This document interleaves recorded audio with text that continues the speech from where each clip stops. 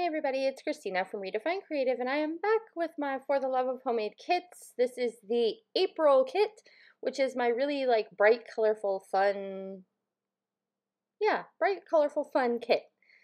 And so I am going to use 4 pictures today, and I have printed them all onto a 4x6.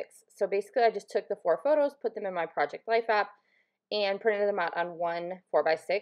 So I have all of these little 2x3s.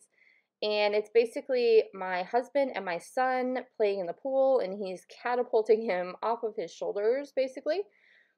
And so it's a series of 4 kind of action shots of him doing his catapult into the water.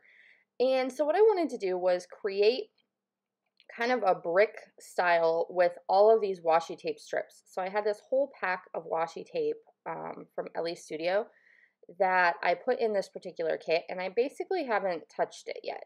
So all I'm going to do is start lining these up kind of like bricks along the bottom of the page. And this is kind of a design that's all over the place in the inspiration world right now. Lots of people are playing around with this particular design. And it's super fun because it's super easy. And so I did pull out my T-square ruler just to make it a little bit easier to make sure that I'm getting the washi tape at least somewhat straight. I mean, it's not perfect, but you know me, I'm not into the whole perfect measured out details. I do want to make sure as I'm making each row of washi tape that I'm not ending them at the same places. So the cool thing about this Ellie Studio washi strips like this is all the strips, well, not all of them, but a bunch of the strips are different sizes. So it makes it really easy to kind of create this look where everything is staggered. So I'm going to have my 4 rows of washi along the bottom, and then I finished up by putting 2 along the top. And I really like that there are 3 of them that are phrases, so it keeps the pattern going, but it doesn't necessarily look like washi tape. It looks like I have kind of stamped a phrase in those spaces. And you could absolutely have stamped a phrase in those open spaces rather than using that kind of phrase washi tape. If you don't have any of that in your stash, you could totally get the same look with stamping. So I'm going to take my 4 photos and I want to put them on some pattern paper.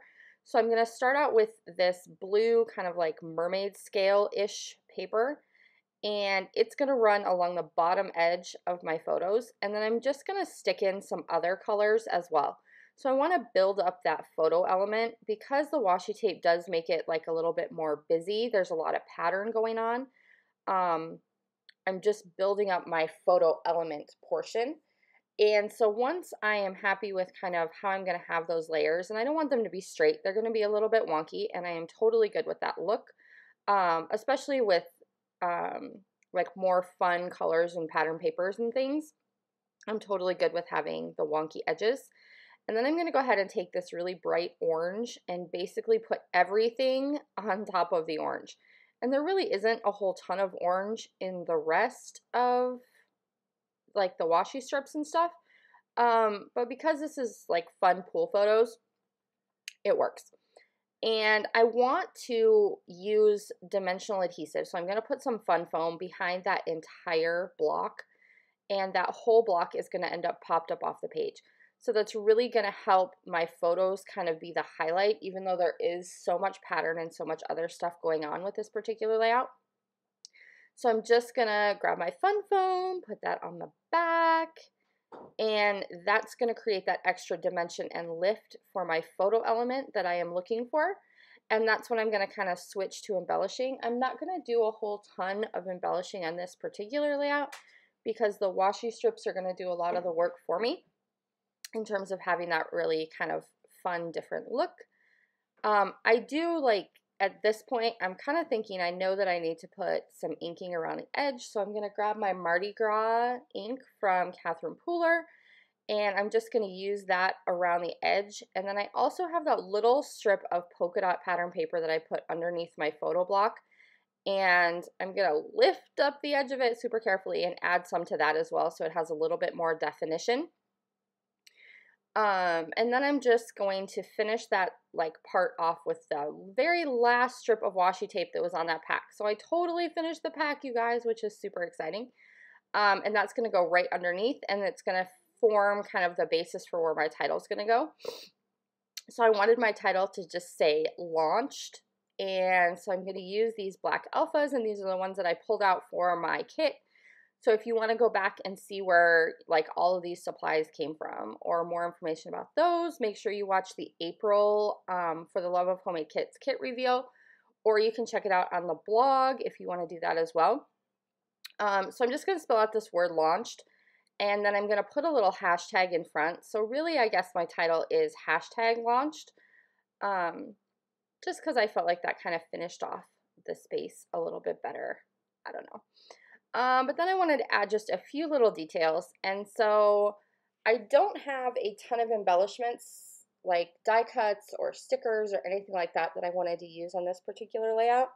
So I'm just digging through what I have left of this kit, which is not a ton. I have used a lot of the stuff that I had in this kit, and I've even brought in some extras.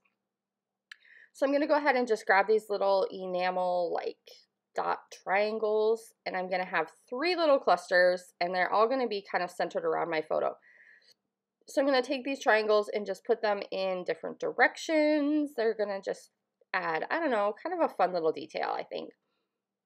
So I'm going to have clusters of 3, and I have one that's going to go on that end of my title. I have one that is going to go kind of up on this top left edge of my photo cluster, and then I'm going to do a third one up over that phrase that's on top of my photo.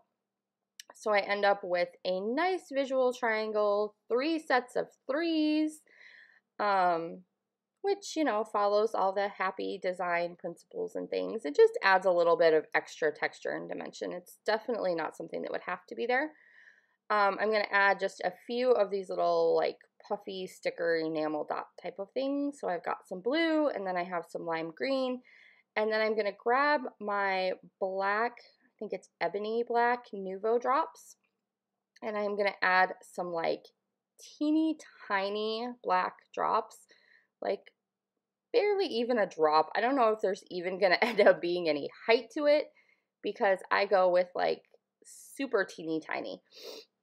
And I like how that looks. It just looks like I kind of left like, I don't know, polka dots in each of my clusters.